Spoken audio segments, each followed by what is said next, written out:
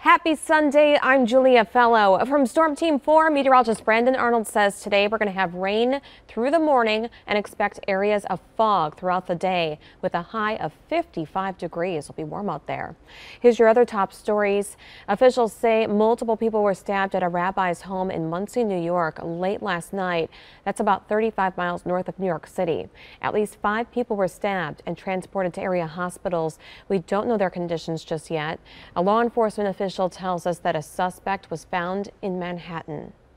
The parking structure at the corners of Brookfield is back open this morning after a person was found dead yesterday inside of a vehicle. Police say this all started when an officer tried to pull over a driver into the parking area. The officer approached the car, and when he was, there was a report of one gunshot going off. The officer found the victim trying to save his life, but the driver died there.